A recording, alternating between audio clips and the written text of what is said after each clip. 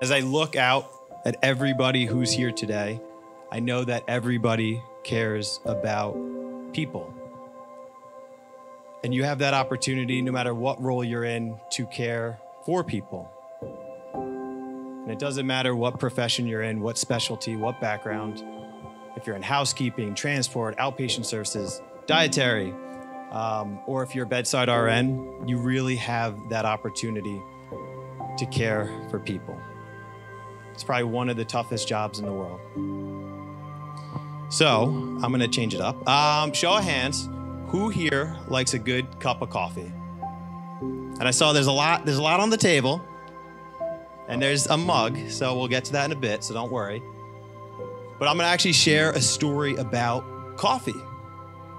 So for those that don't know me, I am an employee at the hospital. I think I know the majority of the people here. One day, I was on my way to the front lobby, and I happened to be at the intersection where you get to the front lobby on the left, and then on the right is the cafeteria. And as I got to that intersection, I heard yelling. So my first thought was, do I keep going to the left or do I make that right and see what's going on? I had to see what was going on. So I make the right. So I go over to the individual, introduce myself. I don't have my badge on today. I introduce myself, my name, my role, and I come to find out that the individual who was the source of the yelling was a guy named Steve, and his mom was a patient up on one of our units.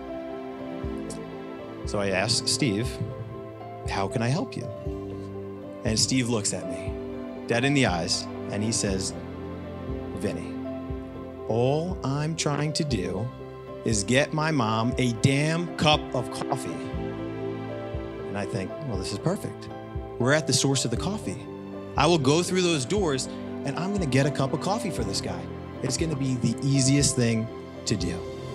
So I'm about to go in and he says, but it has to be thickened. Okay, I was like, I don't know what that is, but I'm gonna go in there. We're at the source of the coffee, and the people inside that door will know exactly what to do. So I go inside, I say, I'll take one coffee thickened, please. No problem, they give it to me in a minute. I walk up with Steve to his mom's room, and he's still angry. He is still upset about the coffee. So I go over to the nursing station, and I say, that guy was so angry about the coffee. And they say, he was, wasn't he? He was so mad, in fact, that he left the unit yelling about the coffee. I said, I know, I found him downstairs at the cafeteria, yelling about the coffee. So I said, what happened?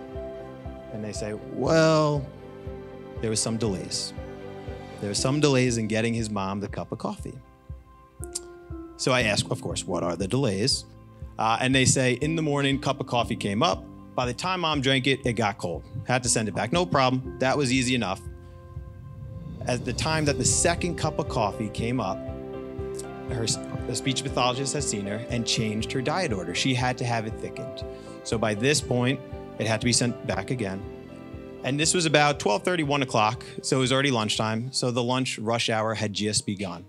So there was a lot of delays in the cup of coffee. So now I'm thinking, okay, it's not just the coffee, it's also the delay in the cup of coffee. But it didn't seem to match how angry he was. So I go over to the room, I knock on the door, and I ask Steve, what, can I come in? Can I sit down? And what's going on? Can you tell me a little bit more about what happened? So then Steve looks at me and he says, Vinny, today is my mother's 96th birthday. And the only thing that she wants for her birthday is a cup of damn coffee. And I'm thinking, well, we got that. But she's still upset. So I lean in and I listen a little bit longer. And Steve gets very serious. His whole demeanor changes. You could just see he breaks eye contact, kind of slouches back in the chair. And he says, I had a conversation with the medical team this morning, just before I got in. And they gave me a poor prognosis for my mom. She's dying. So now I'm understanding a little bit better what's going on. So at this point, he says, and that's not the worst part. So that's not the worst part. The worst part is that what matters most to my mom right now is being able to communicate with her 4 grandchildren. And she can't do that. The only way that she communicates with her 4 grandchildren right now is over the phone. And she cannot even do that. The reason being, somewhere along the lines of coming in via ambulance, going through the ED, going up to the floor, being transferred to a new unit, her hearing aids had went missing. So now the last few days of his mom's life, she can't do what matters most to her, which is talk with her grandchildren. So to me, that was devastating, because this whole time I'm thinking this has everything to do with a cup of coffee. And without leaning in, I would have never known. But you can see there's so many different layers to this story.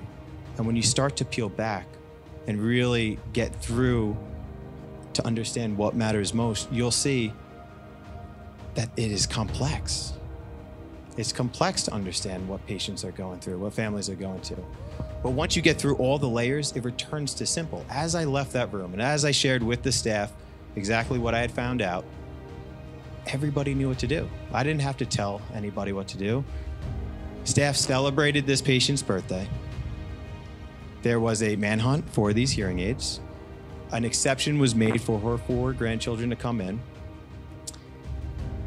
And we made sure that Steve's mom had a damn cup of coffee every day.